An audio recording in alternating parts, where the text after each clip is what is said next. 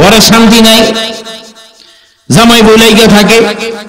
একটা আমল শিখিয়ে দেব, এই আমলটা করবেন, ঘরটা আল্লাহ রাব্বুল আলামিন জান্নাতের বাগান বানিয়ে দিবে। পারবেন তো ইনশাআল্লাহ? এক নাম্বার, ঘরের মধ্যে ঢুকেই সালাম দিবেন। প্রথম লজ্জা লাগবে, কয়েকদিন লজ্জা লাগার পর দেখবেন আর লজ্জা লাগবে না। আল্লাহ নবী যখন ঢুকতো, ঘরের মধ্যে ঢুকতো, মা আয়েশা সিদ্দিকা রাদিয়াল্লাহু তাআলা আনহা পলায়া থাকতেন আল্লাহ নবীকে সালাম দেওয়ার জন্য। সালাম দেওয়ার, আল্লাহ নবীকে যখন সালাম দিবে রেডি, ঠিক ওই মুহূর্তের মধ্যে আল্লাহ নবী আগেই সালাম দিয়া বলতো, আয়েশা বুঝছি তুমি লুকায় আছো, বলেন তো এই ঘরের মধ্যে শান্তি কম না বেশি? আজকে আমাদের ঘরের মধ্যে শান্তি নেই, ব্যক্তি জীবনের মধ্যে শান্তি নাই, পারিবারিক জীবনের মধ্যে শান্তি নাই, আন্তর্জাতিক জীবনের মধ্যে শান্তি নাই, রাষ্ট্রীয় জীবনের মধ্যে শান্তি নাই। কারণটা কি? নবীর সুন্নাত থেকে আমরা দূরীভূত হয়ে গেছি, কোরআন সুন্নাত থেকে আমরা দূরে সরে গেছি, যার কারণে আজকে আমাদের ঘরের মধ্যে শান্তি নাই। বেটা সারাদিন কাম করে ঘরের মধ্যে ঢুকছে, ঢুইকা দেখে বউ ওই রিমোট নিয়া স্টার জলসা আর কিরণমালা বয়ে বয়ে কি বইতেছে। ঘুমাই গেছেন কি আপনারা? কথা কন না কেন? কথা বাস্তব না অবাস্তব? এই যে কিরণমালা দেখে, দেখার পর কিভাবে শাশুড়িরে আলাদা করতে হইব, শ্বশুরে আলাদা করতে হইব, জামাইরে কিভাবে নিজের আয়াত আনতে হইব, ভাই ভাইয়ের মধ্যে কিভাবে ফাটল ধরাইতে হইব, এই সমস্ত জিনিসগুলো ওই সকল স্টার জলসা ভারত থেকে আমদানি, ওই জলসার মধ্যে দেখায়। আমরা তো আর বুঝি না, আমরা তো মনে করি ভারত আমাদের পরম বন্ধু। মনে রাখবেন একটা কথা, বাস্তব একটা কথা কই, আমাদের দাদাদের শত্রু ছিল ব্রিটিশ, বাপের শত্রু ছিল পাকিস্তান, আর আমাদের শত্রু হইল ভারত। রাগ করছেন? কদিন আগে দেখেন না ফিএস লিয়ে কি কাহিনীটা করলো, অবদেশে ফিএস বসে আর আঙ্গ ফিএস দাও বন্ধ করে দিছে। কেমন বন্ধু! হ্যাঁ হ্যাঁ, আর আমরা ইলিশ মাছ খাওয়াই হবে, খান ভালো করে খান ইলিশ মাছ। বাংলা ইলিশ মাছ খায় না, হেরা ইলিশ মাছ বয়ে খায়, আঙ্গ দেশি ইলিশ মিয়া। হ্যাঁ মুসলমান, আজকে ঘরে শান্তি নাই, স্বামী স্ত্রীর মধ্যে মিল নাই। তবে খালি মহিলাগো দোষ তা না, পুরুষেরও দোষ আছে না নাই?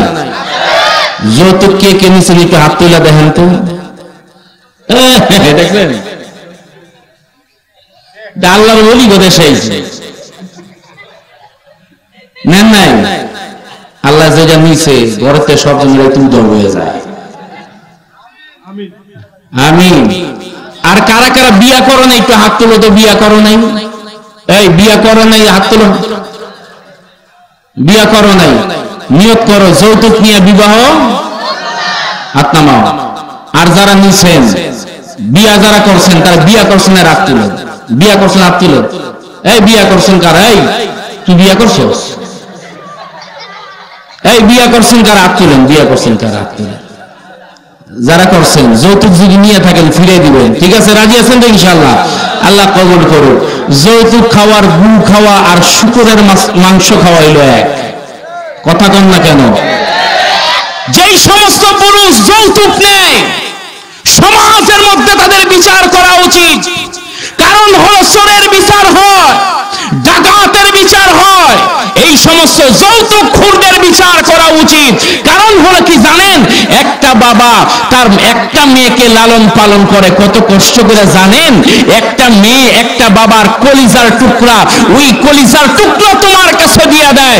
আর তুই ডাকাতের বাচ্চা ডাকাত, তুই কিভাবে কস? তোর বাপে কয় যে আপনার তো মাইয়া খাইবো, তো এক কাজ করেন না, আপনার মাইয়াই তো খাইবো, একটা ফ্রিজ দিলে আপনার মাইয়া ঠান্ডা পানি খাইতে পারে, একটা সোফা দরকার আপনার মাইয়া বইবো, একটা খাট দরকার আপনার মাইয়া শুইবো, একটা টিভি দরকার আপনার মাইয়া দেখবো, আর 2 লাখ টাকা দিবেন আপনার জামাই ব্যবসা করবো। তাহলে ফোলা যায় এতদিন কি ঘোড়ার ডিম বাঁচছে?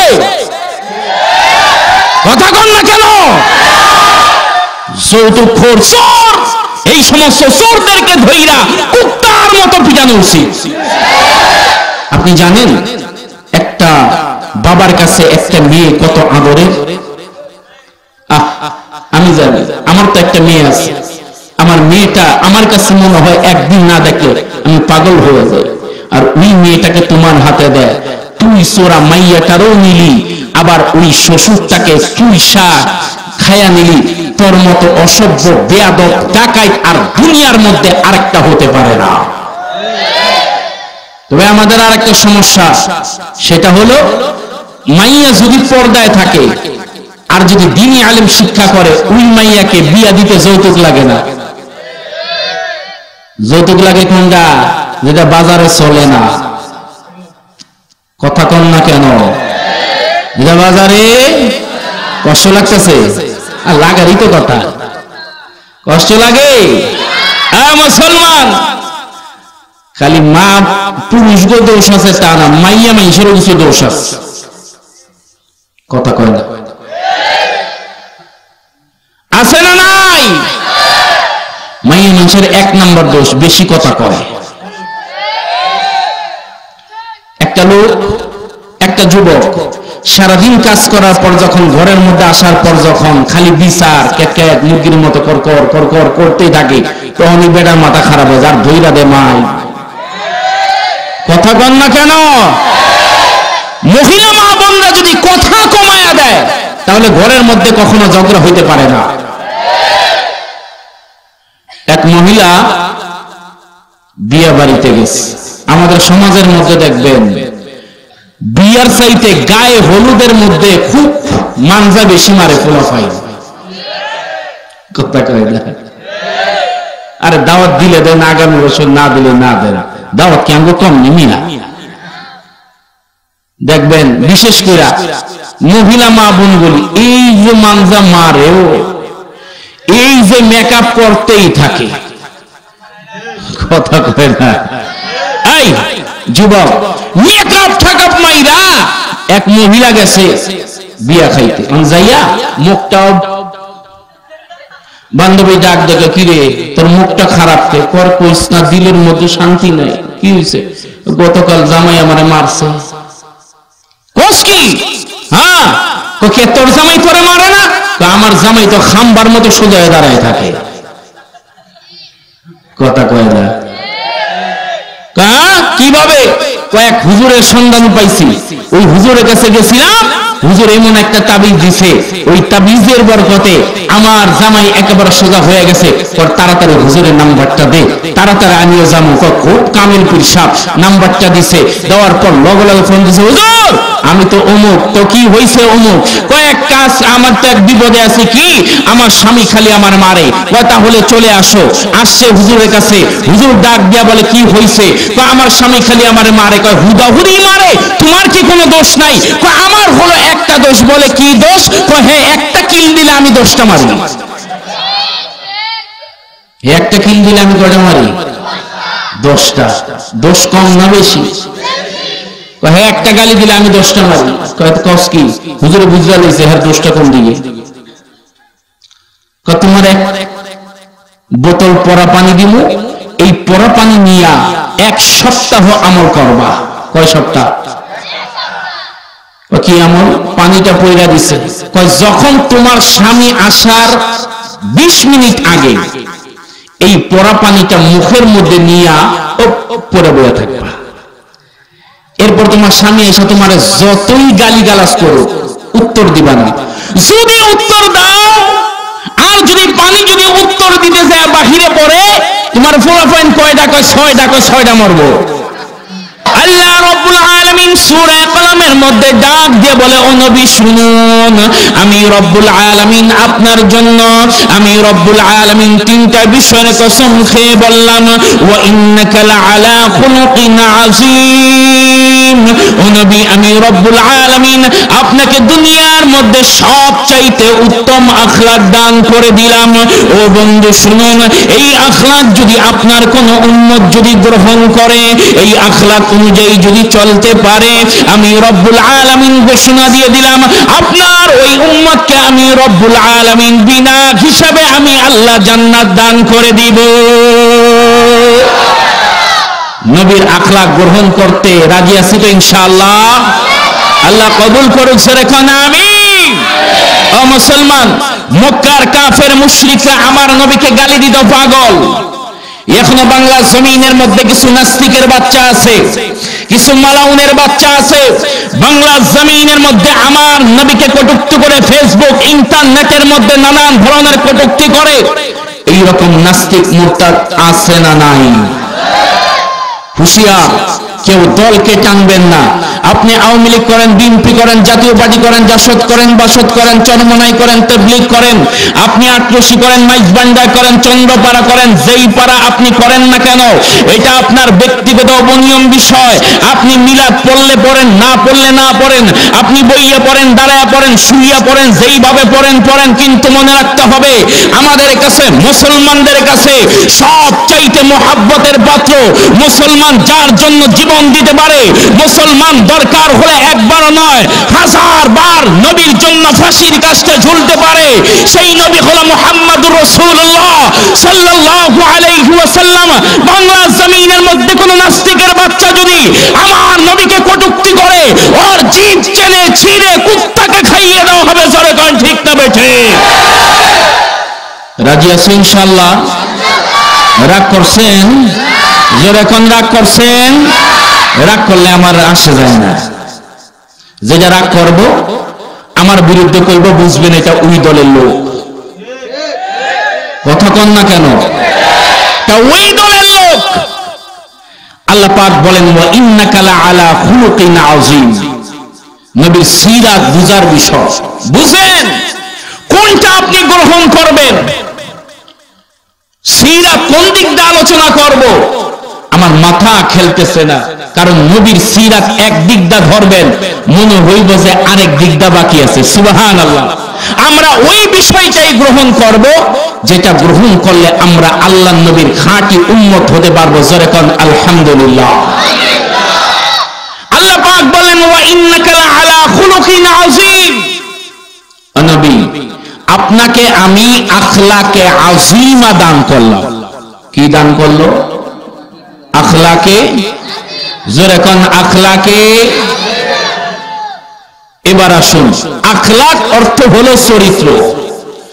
আখলাক অর্থ কি? জোরে কোন। আজকে আমাদের যুবকদের চরিত্রের অবস্থা 12টা। কথা কয় না? এমন নষ্ট হয়ে গেছে, যুবকগুলির চরিত্র সবচাইতে বেশি নষ্ট করতে হলো এই মোবাইল। রাগ করতেছেন? আগের জমানায় ফলাফাইন দুষ্ট হইল, বাপের পকেট থেকে টাকা চুরি কইরা নিয়া ওই নরসিংদীঘাট হলে ছবি দেখতে। এখন আর চুরি করা লাগে না, মোবাইলের মধ্যে ঢুইকা যখন টিপ দেয়, দুনিয়ার সব কিছু মোবাইলের মধ্যে চলে আসে। কথা কর না কেন? আর আমি 1 ঘন্টা বয়ান করুন, বেশি না, তবে প্রমাণ দিতে হবে তালতলার মধ্যে এখনো নবীর আশিকরা আছে। রাজি আছো? এই যুবক, রাজি আছো? প্রমাণ করে দিতে হবে। মুসলমান, আখলাক 3 প্রকার। কয় প্রকার? ভালো করে বুঝেন। খুতুবাতে হাকিমুল ইসলামের মধ্যে কারি তৈয়ব সাহেব রাহমাতুল্লাহি আলাইহি বলেন, চরিত্র 3 প্রকার।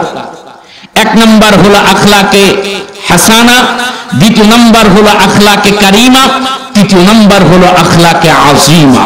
বুঝেন কয়টা? জোরে কোন, আরো জোরে, আরো জোরে। 1 নাম্বার আখলাকে হাসানা, আখলাকে কারিমা, আখলাকে আযীমা। মনে থাকবে তো? মুসলমান এদিকে তাকান, ওরা আইছে ওই দিকে তাকান, দরকারটা কি? আমার দিকে তাকান না মিয়া। মুসলমান, আখলাকে হাসানা বলা হয় ওই আখলাকে, মনে করেন কেউ আপনার একটা বকা দিছে অথবা একটা থাপ্পড় দিছে, থাপ্পড় দেওয়ার পর শরীয়তের অনুমোদন আছে, আপনি তাকে ওই পরিমাণ একটা থাপ্পড় দিতে পারবেন। তো শরীয়তের অনুমোদন যদি দেন, তাহলে আপনার আখলাকটা হলো আখলাকে হাসানা। আর আখলাকে কারিমা বলা হয় 2 নম্বর, কেউ আপনাকে একটা গালি দিল বা একটা বকা দিল, আপনি তাকে বললেন যা তোরে আল্লাহর ওয়াস্তে মাফ করে দিলাম। আরেকটা হলো আখলাকে আজিমা। আখলাকে আজিমা কাকে বলে? কেউ আপনাকে একটা গালি দিল বা বকা দিল বা একটা থাপ্পড় দিল, আপনি তাকে বললেন রে ভাই তোরে আল্লাহর ওয়াস্তে মাফ করে দিলাম। শুধু মাফ না, চল 5 জনা চল, 5 জনের মধ্যে সবচাইতে দামি যে মিষ্টির দোকান, ওই মিষ্টির দোকান থেকে কয়েক কেজি মিষ্টি কিনা আপনি তার হাতের মধ্যে দিয়া বললেন ভাই থাপ্পড় দিছো, ব্যথা পাইছো, নাও 2 কেজি 10 কেজি মিষ্টি কিনা দিলাম, বাসা যায় পোলা পাইন লইয়া খাইও। এই নাম হলো আখলাকে আজিমা। আর এই আখলাকটাকেই আল্লাহ রাব্বুল আলামিন আপনার আমার নবীকে দান করেছিলেন। আরো জোরে বলা যাবে না সুবহানাল্লাহ? বলবেন হুজুর 2 দিন ধরে মাহফিল চলে, এতক্ষণ কি আর চিল্লান যায়? শরীর দুর্বল হয়ে গেছে। আমি মনে করি মুমিনের দেহ দুর্বল হয়, মুমিনের ঈমান দুর্বল হয় না। কথা কন না কেন? মুমিনের দেহ দুর্বল হয়, মুমিনের ঈমান দুর্বল। এই কথা কসকে তুই আরেকবার কথা কবি না, পাবলিক চিনো, একটা কথা কবি না বেটা, কয়েকবার তুই কথা বলতেছস, ডিস্টার্ব দিস না। এই এদিকে তাকান, তুই বুঝে নেন পোলাপাইন মানুষ, এদিকে তাকান। মাঝে মধ্যে এরকম আপনার ঘর ধমক ধমক, রাগ করার কোনো কিছু নেই। রাগ করছস, রাগ করিস না। এই দিক তাকান। আমার নবীর আখলাকটা ছিল আখলাকে আজিমা। এটা আপনাদেরকে কিভাবে বোঝাবো? খাসাইসুল কুবরা নামক কিতাবের মধ্যে আল্লামা জালালউদ্দিন সুয়ুতি রাহমাতুল্লাহি আলাইহি, আর এই ঘটনাটা শাইখুল হাদিস আল্লামা জাকারিয়া রাহমাতুল্লাহি আলাইহি মিশকাত কিতাবের ব্যাখ্যা গ্রন্থের মুকাদ্দমার মধ্যে একটা ঘটনা আনছেন আল্লাহর নবীর আখলাক সম্পর্কে। একদিন আল্লাহর নবী হযরতে আলী রাদিয়াল্লাহু তাআলা আনহু কে নিয়ে বের হলেন আসরের নামাজ আদায় করে। আলী, মানুষের কি অবস্থা চল একটু দেখে আসি। হযরতে আলী রাদিয়াল্লাহু তাআলা আনহু কে নিয়ে রওনা দিলেন। কিছু দূর যাওয়ার পর হযরতে আলী রাদিয়াল্লাহু তাআলা আনহু পিছনে আর আল্লাহর নবী হলো সামনে। একজন গ্রাম্য লোক দৌড়ে এসে আল্লাহর নবীকে সালাম দিয়া বলে আসসালামু আলাইকুম ইয়া রাসূলুল্লাহ। নবী, আমি অমুক গোত্রের সর্দার। আল্লাহর নবী বলল তোমার আসার কারণটা কি, কি কারণে তুমি আসছো? ওই ব্যক্তি ডাক দিয়ে বলে ইয়া রাসূলুল্লাহ, আমি নব মুসলমান, নতুন মুসলমান হয়েছি। আমার গোত্রের লোক ইহুদি ছিল, আমিও ইহুদি ছিলাম। দ্বীনের দাওয়াতের বদৌলতে আজকে আমি ইসলাম ধর্ম গ্রহণ করেছি এবং আমার গোত্রের লোক ছিল ইহুদি, তাদেরকেও আমি দাওয়াত দিলাম। কিন্তু ইয়া রাসূলুল্লাহ, তারাও মুসলমান হয়েছে, কিন্তু আমার গোত্রের মধ্যে একটা সমস্যা, সেটা হলো আমার গোত্রের লোক ছিল খুব অভাবী। কথা বুঝতে পারছেন? খুব কি অভাবী, এত অভাবী এরা এক বেলাও ভালো করে খাইতে পারতো না। আমি তাদেরকে ডাক দিয়া বললাম, ও আমার গোত্রের লোকেরা শোনো, তোমরা যদি ইসলাম ধর্ম গ্রহণ করো, আল্লাহ রাব্বুল আলামিন তোমাদের রিজিকের ব্যবস্থা করে দিবে। রিজিকের মালিক কে? আর জোরে কোন ইয়া রাসূলুল্লাহ। আমার ওয়াজ শোনার পর তারা কালেমা পড়ে দলে দলে সব মুসলমান হয়ে গেল। এখন বিপদ আরো বাড়ছে। আগে তো এক বেলা খাইতো, মুসলমান হওয়ার পর এখন এক বেলাও খাওয়ান পায় না। এখন আমারে ডাক দিয়া কয়, তুমি না কইছো মুসলমান হলে খাওয়ান পাওয়া যাবে, কো এখন তো খাওয়ান নাই, আমাদের রিজিকের ব্যবস্থা করো, নয়তো আমরা আবার দলে দলে ইহুদি হব। শুধু হবই না, এইবার তোমারে নিয়া হমু। ইয়া রাসূলুল্লাহ, আমি তো মারাত্মক বিপদে পড়ছি, এখন যদি আপনি কিছু ব্যবস্থা করে না দেন তাহলে দলে দলে মুসলমানগুলো ইহুদি হয়ে যাবে, এইটা কি মেনে নেওয়া যায়? আল্লাহর নবী ওই মুহূর্তের মধ্যে হযরতে আলী রাদিয়াল্লাহু তাআলা আনহুর দিকে তাকায়, আলী তুমি তো বাইতুল মালের গভর্নর, বাইতুল মালের মধ্যে দেওয়ার মতো কিছু আছে? হযরতে আলী ডাক দেয়া বলে, ইয়া রাসূলুল্লাহ, বাইতুল মালের গভর্নর হওয়ার পর থেকে আজ পর্যন্ত এক টাকাও বাইতুল মালের মধ্যে দেখি নাই। আল্লাহ নবী পরেশান হয়ে গেল, এতগুলো মানুষ আবার দলে দলে ইহুদি হয়ে যাবে। আল্লাহ নবী চিন্তা করলো, যাক আমি অভাবী হতে পারি, কিন্তু একজন কিন্তু অভাবী না, তিনি কে? জোরে কোন, আর জোরে কোন। আল্লাহ রাব্বুল আলামিন বলেন, ওয়ামা খালাকাতুল জিন্না ওয়াল ইনসা ইল্লা লিয়াবুদুন মা উরিদু মিনহুম মির রিজকিন ওয়া মা উরিদু আন ইউতঈমুন ইন্নাল্লাহা হুয়ার রাজ্জাকু যুল কুওয়াতিল মাতিন। আল্লাহ রাব্বুল আলামিন ডাক দিয়ে বলে, ও বন্ধু শুনুন, আমি রব্বুল আলামিন হলো রিজিকের মালিক। আল্লাহর নবী পরেশান হয়ে গেল, এই মুহূর্তের মধ্যে কিভাবে রিজিকের তাদের ফয়সালা করব। আল্লাহ রব্বুল আলামিনের কাছে দুই হাত তুলে আল্লাহর নবী ডাক দিয়ে বলে, আয় পরওয়ারদিগার আলম, এই মুহূর্তের মধ্যে তুমি কিছু ফয়সালা করে দাও। আল্লাহ রব্বুল আলামিন ওই মুহূর্তের মধ্যে আল্লাহ নবীকে ডাক দিয়ে বলে, বন্ধু চিন্তার কোনো কারণ নাই, পরেশানি হওয়ার কোনো কারণ নাই, সব কিছুর ব্যবস্থা হয়ে যাবে। আল্লাহ রাব্বুল আলামিন ডাক দিয়ে বলে, কুলিল্লাহুম্মা মালিকাল মুলক তুতিল মুলকা মান তাশা ওয়া তানফিউল মুলকা মিম্মান তাশা ওয়া তুইজ্জু মান তাশা ওয়া তুযিল্লু মান তাশা বিয়াদিকাল খায়র ইন্নাকা আলা কুল্লি শাইইন কাদির তুলিজুল লাইলা ফিন নাহার ওয়া তুলিজুন নাহারা ফিল লাইল ওয়া তুখরিজুল হাইয়া মিনাল মাইত ওয়া তুখরিজুল মাইতা মিনাল হাইয় ওয়া তারযুকু মান তাশাউ বিগাইরি হিসাব কাদরে কুদরত দানি বার কামাল কাদরে কুদরত দানি বার কামাল أنت حسبي أنت ربي ذو الجلال। আল্লাহ নবী জনাবে মুহাম্মদুর রাসূলুল্লাহ সাল্লাল্লাহু আলাইহি ওয়াসাল্লাম পরেশান হয়ে গেল। হযরতে আলী এবং নব মুসলমানকে নিয়ে সামনের দিকে অগ্রসর হতে লাগলো।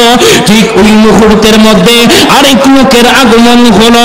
ওই লোক আল্লাহ নবীকে ডাক দিয়ে বলে, মুহাম্মদ তোমাকে পরেশান পরেশান মনে হয় রে মুহাম্মদ, কারণটা কি তোমার পরেশানির কারণ? আল্লাহ নবী ডাক দিয়ে বলে, কে হে আগন্তুক, তোমাকে চিনি না। ওই আগন্তুক ডাক দিয়ে বলে, শোনো আমি হলো একজন ইহুদি আলেম, আমার নাম হলো আব্দুল্লাহ ইবনে সায়না। ডাক দিয়ে বলে, ওরে ইহুদি, কি কারণে তুমি আমার কাছে আসছো?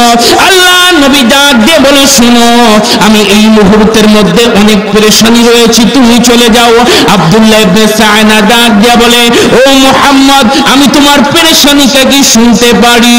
যদি পারি তাহলে তোমাকে কিছু সাহায্য করব। ইহুদি আল্লাহর নবীকে সাহায্য করবে। আল্লাহর নবী চিন্তা করলো, হয়তোবা এর মধ্যে কোনো কাহিনী আছে। বুঝেন নাই? কথা কন না কেন? ইহুদিরা যখন আমাদেরকে সাহায্য করে বোঝা যায় এর মধ্যে মতলব খারাপ। কথা কন না কেন? মতলব কি? আজকে কত ধরনের ব্যাংক, কত ধরনের সুদ আমাদের ঘরের মধ্যে দিয়ে যায়। শুধু ঘরের মধ্যে দেয় না, শর্তও দেয়, যদি মহিলা না হয় তাহলে সুদ দেওয়া যাবে না। আপনাদের এলাকার মধ্যে এটা পরিপূর্ণ আছে, এই কারণে ঠিক কয় না। হ্যাঁ, দিদি অস্তুতে আমি কথা কইতে পারি না, এইভাবেই কথা কইতে। মাইক আপনি একটু দূরে দিতে দিবেন না? এখন আর কিছু করেন না, যেমনি আছে এমনি চলুক, বেজার লাগায় না। শেষ সময় বেজার লাগাইলে এই সমস্যা। সময় কম, 11টা বাজে গেছে। এদিকে তাকান। আপনার এলাকার সুদ আছে নাকি? সুদ খাওয়া কি? যেটা কইব না বুঝবেন ওটা মিছে। সুদ খাওয়া কি? হ্যাঁ, জোরে কোন। যারা খান তারাও কোন, তারা বোঝা যায় আছে সুদখোর। খালি কয় হুজুর দোয়া করেন, দোয়া করেন। দোয়া করার এক সপ্তাহ পর হুজুর আপনাকে দোয়া হওয়ার কবুল হয় না। হুজুরও 2 নম্বর হয়ে গেছে। আগের দিনের মোল্লা মৌলবীকে দোয়া কবুল হইতো, এখন কবুল হয় না। কবুল হয় কিন্তু বেজাল তো তোমার ভিতরে। তুমি সুদ খাও, তোমার রিজিকের মধ্যে হারাম, তোমার সবকিছু চলে হারাম, তোমার ব্যবসা সুদের মধ্যে চলে, তাও হারাম। যার কারণে আল্লাহর দরবারে কি হয় না? দোয়া কবুল হয় না। এই কারণে সুদ ছাড়তে হবে। রিজিকের মালিক আল্লাহ। তুমি বলবা হুজুর ব্যবসা কিভাবে করব? সুদের থেকে ঋণ না লইলে। আরে ভাই, রিজিক দেওয়ার মালিক আল্লাহ, ব্যবসার মধ্যে বরকত দেওয়ার মালিকও আল্লাহ। ও মুমিন, সুদ ছেড়ে দিতে হবে। আর আমাদের একটা শর্ত লাগাই দিছে কি জানেন? অনেক সময় অনেক ধরনের কি কয় ব্রাক আর কত ধরনের এরকম ভাবে কি দেয় এটাকে, হ্যাঁ, কিস্তি। মহিলা ছাড়া দিব না। মহিলা মা বোনদেরকে পর্দার থেকে বাহির করার জন্য কত ধরনের ষড়যন্ত্র যে আমাদের সমাজের মধ্যে আরম্ভ হয়েছে। কথা কন না কেন? কারণ মহিলা মা বোনদের নামে যখন টাকা পয়সা আসবে তখন তুমি বেদির উপর কথা বলতে পারবো না। কথা কয় না? তুমি বেদির উপর কি বলতে পারবো না। হ্যাঁ, সব মহিলাগণ নামে, ব্যাংক ব্যালেন্স মহিলাগণ নামে, সব কিছু মহিলাগণ নামে। যখন সব হয়ে যাইব, যখন তুমি ঘরের মধ্যে যাইয়া কইবা ও গো বউ 1 গ্লাস পানি দাও, মুহূর্তের মধ্যে কইবা লইয়া খাইতে পারো না। আগেই কই আপনাদের এলাকার মহিলারা একেবারে রাবেয়া বসিয়ে আল্লাহর ওলি ডাকার কথা কই। এইরকম মহিলা আসেনি? তাই কথা কন না কেন? এইরকম মহিলা আপনাদের সমাজে আছে? অভাব না। এইভাবে 1 দিন 2 দিন 3 দিন 7 দিন পর এবার আব্দুল্লাহর বাপ কারে আমার বউ তো খুব আল্লাহর ওলি হয়ে গেছে, এত গালি গালাজ করলাম 7 দিন কিছু কয় না। ডাক ডাকে আব্দুল্লাহর মা মাফ করে দাও, আমিও তোমার মাফ করে দিলাম, আজ থেকে আর ঝগড়া করব না। মহিলা ওই মুহূর্তের মধ্যে দৌড়ে গেছে, হুজুর পরা পানি তো কাজে লাগছে। হুজুর কয় পরা পানি কাজে লাগে নাই, তুই যে কর কর করা বন্ধ করছো এটা কাজে লাগছে। তবে আপনারা হুকুম না, খালি মহিলা মানুষকে ই দিয়েন না, দোষ দিয়েন না। এইরকম পুরুষ আর মহিলা সমাজের মধ্যে অভাব, জোরে কোন অভাব। আল্লাহ নবী মনে আছে তো, আব্দুল্লাহ ইবনে সাআনা ইহুদি আলেম বলল যে আমি আপনাকে কিছু সাহায্য করতে চাই। আল্লাহ নবী বলে তোমার সাহায্যের সিস্টেমটা কি? বলে কোন সিস্টেম নেবেন?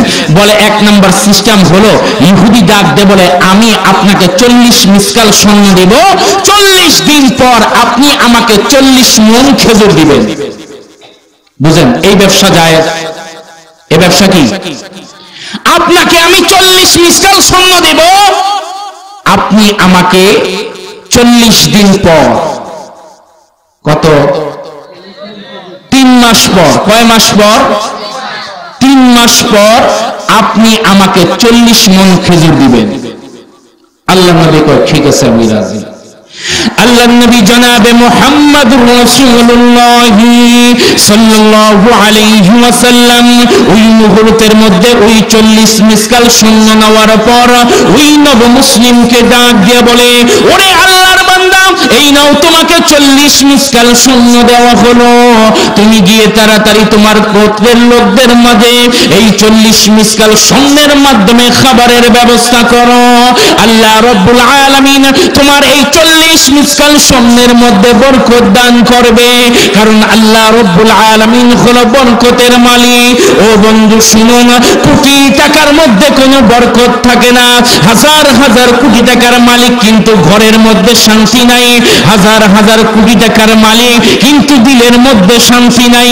কিন্তু কয়েক টাকা সারাদিনের মধ্যে 500-1000 টাকা কামায়, এমন অনেক শ্রমিক আপনাদের এলাকার মিল ফ্যাক্টরির মধ্যে কাজ করে, এমন অনেক রিস্কাওয়ালা রয়েছে। কিন্তু আল্লাহ রব্বুল আলামিন ওই অল্প টাকার মধ্যে এমন শান্তি দান করে যা কোটি টাকার মধ্যেও নাই। কারণটা কি? কারণটা কি? ও বন্ধু শোনো, ওই অল্প টাকাটা হলো হালাল, আর অনেক হাজার হাজার কোটি টাকার মধ্যে হারাম থাকে। এই কারণে হারামের মধ্যে কোনো আরাম নাই, হারামের মধ্যে কোনো আরাম নাই। ও বন্ধু, আল্লাহর নবী দোয়া করে দিল, ও রব্বুল আলামিন তুমি এই 40 মিশকাল স্বর্ণের মধ্যে তুমি বরকত দান করো। আল্লাহর নবী এই দোয়া করার পর নবী মুসলিম তার পথের মধ্যে চলে গেল। আল্লাহর নবী হযরতে আলীকে নিয়ে তার পথের মধ্যে চলে গেল। ও মুসলমান, আপনারা চিৎকার মেরে বলবেন 3 মাস হয় কয় দিনে? জোরে কন না, আর জোরে কন। 90 দিনে হয়। 3 মাস 90 দিনে হয়। 87 দিন পার হওয়ার পর কতদিন? আল্লাহর নবীর একজন প্রিয় সাহাবী মদিনা থেকে দূরে তার ইন্তেকাল হয়েছে। ইন্তেকাল হওয়ার পর আল্লাহর নবী গেলেন তার জানাজা দেওয়ার জন্য। জানাজা দাফন করে আল্লাহর নবী ফিরতেছিল। ওই মুহূর্তে রৌদ্র এত প্রখর, আল্লাহর নবী লাল হয়ে গেছে। সুবহানাল্লাহ কইবেন না? লাল হয়ে গেছে। সাথে আবু বকর, ওসমান, আলী, ওমর, বড় বড় সাহাবায়ে কেরাম আল্লাহর নবীর সাথে। হযরতে ওমর আল্লাহর নবীর দিকে তাকাইয়া হতভম্ব হয়ে গেল। আমার নবীর কষ্ট হচ্ছে। ওই মুহূর্তের মধ্যে হযরতে ওমর ডাক দিয়ে বলে, ইয়া রাসূলুল্লাহ, এই প্রখর রোদের মধ্যে আপনি যাচ্ছেন, এত কষ্ট হচ্ছে, দয়া করে একটু গাছের নিচে বসেন না, রৌদ্রটা একটু কমুক, তারপর আমরা রওনা দিব। আল্লাহর নবী বলে, বহুত কাজ আছে, চলো। ও সাহাবায়ে কেরাম ডাক দিয়ে বলে, ইয়া রাসূলুল্লাহ, সব বরদাস্ত হয়, কিন্তু আপনার কষ্ট আমরা সাহাবীরা বরদাস্ত করতে পারি না। জোরে কন্না সুবহানাল্লাহ, আর জোরে কন্না সুবহানাল্লাহ। আপনারা কি বরদাস্ত করবেন আল্লাহর নবীর কষ্ট কি? এই মুসলমান, আপনারা কেউ যদি এই তালতলা, এই ডাঙ্গা, এই নরসিংদীর মধ্যে কোন নাস্তিক যদি আমার নবীকে গালি দেয়, আমি তো মনে করি একটা মুসলমানও ওই গালির প্রতিবাদ না করে ঘরে ফিরবে না। দরকার হলে নবীর জন্য নিজের জীবন দিতে পারবে। জোরে কোন ঠিক তবে ঠিক। ও মুসলমান, বয়ান অল্প সময় হবে, এই সময়ের মধ্যে তোমাদের পরীক্ষা নেওয়া হবে। এমন যদি ডাক আসে এই নরসিংদীর মধ্যে কোন নাস্তিক আমার নবীর বিরুদ্ধাচরণ করেছে, ওই নাস্তিককে প্রতিহত করার জন্য আবার বুকের তাজা রক্ত দিতে হবে। ও যুবক, কে কে রাজি আছো? আল্লাহু আকবার বলে 2 হাতটা আল্লাহকে দেখাও। আল্লাহ কবুল করুক। জোরে কোন আমিন। মুসলমান, 87 দিন পার হওয়ার পর আল্লাহর নবীকে হযরতে ওমর ডাক দিয়ে বলে, ইয়া রাসূলুল্লাহ, একটু গাছের নিচে বসেন। আল্লাহর নবী বসলো। সাহাবায়ে কেরাম তার পাঞ্জাবির আস্তিন দিয়ে এইভাবে আল্লাহর নবীকে বাতাস করতে লাগলো। সুবহানাল্লাহ। আল্লাহর নবীকে বাতাস করতে লাগলো। হঠাৎ সমস্ত সাহাবায়ে কেরাম আল্লাহর নবীর চারদিকে বসা।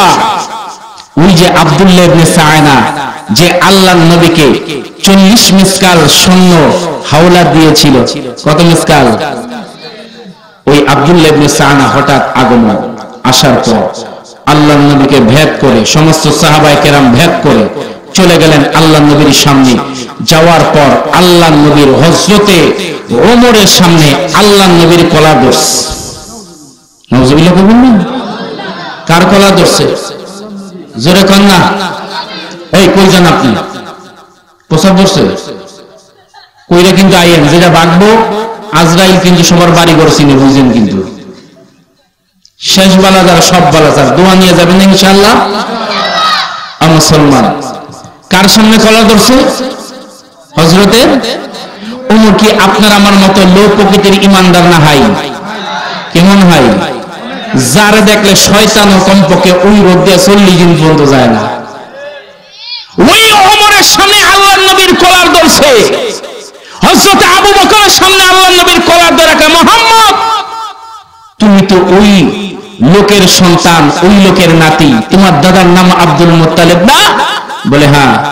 বলে আমার 40 মিসকাল স্বর্ণের পরিবর্তে 40 মণ খেজুর দেওয়ার কথা, 87 দিন পার হলো, এখনো দিলা না, কেন দিলা না? এটা তো তোমাদের বংশীয় খাসলত।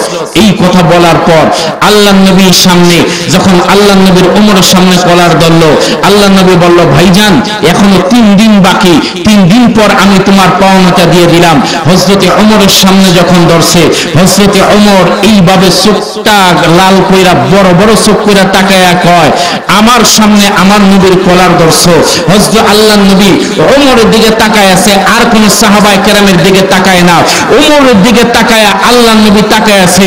আরে আমার ওমরের কি অবস্থা হয় এই মুহূর্তে, তো আমার ওমর পাগল হয়ে যাবে। সরে কোন আল্লাহু আকবার। নবীকে ভালোবাসতে হবে দুনিয়ার সবচেয়ে বেশি। লা ইউমিনু আহাদুকুম হাত্তা আকুনা আহাব্বা ইলাইহি মিন ওয়ালিদিহি ওয়া ওয়ালাদিহি ওয়ান নাসি আজমাইন। তোমার পিতামাতার চাইতে, তোমার স্ত্রী চাইতে, তোমার সন্তানাদির চাইতে, তোমার নেতার চাইতে, তোমার ব্যবসার চাইতে, তোমার জীবনের চাইতে নবীকে বেশি মহব্বত করতে হবে। তাহলেই তুমি ঈমানদার, নয়তো তুমি 2 নাম্বার ঈমানদার। উমরের কথা বাদ, হযরতে উমরের কথা বাদ দিলাম। আমি আপনাদের কাছে প্রশ্ন করি, কেউ যদি আপনার সামনে আমার নবীকে কটূক্তি করে, আপনি কি করবেন? প্রশ্ন দিলাম আপনাদের, দাঁড়ায় উত্তর দেন তো একজন, যে আপনি কি করবেন? খালি একজন, জোরে খান, কি করবেন? গলা কাইটা না। যদি কোন নাস্তিকের বাচ্চা যদি আমার নবীকে গালি দেয়, একটা মুসলমানের দেহের মধ্যে 1 বিন্দু রক্ত থাকতেও আল্লাহর নবীর দুশমন কখনো বেঁচে যেতে পারে না। জোরে কোন ঠিক না বেঠে? আল্লাহর নবীর দুশমন কখনো বেঁচে যেতে পারে না, কারণ আমাদের জীবনের চাইতে বেশি মহব্বত করি আমরা নবীকে।